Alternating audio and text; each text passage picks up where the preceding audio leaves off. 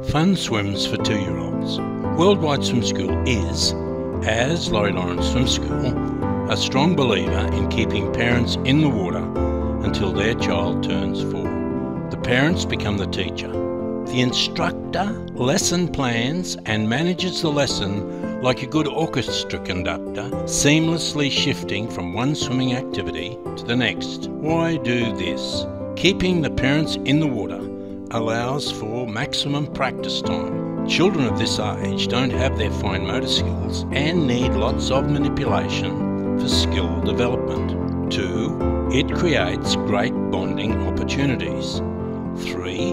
The safety aspect of Learn to Swim is covered as the parents become both teacher and lifeguard in a one-on-one teaching situation. The major responsibility here is for the instructor to communicate freely with parents and move to help the struggling parent, while the rest of the class continues seamlessly with the selected swimming activity.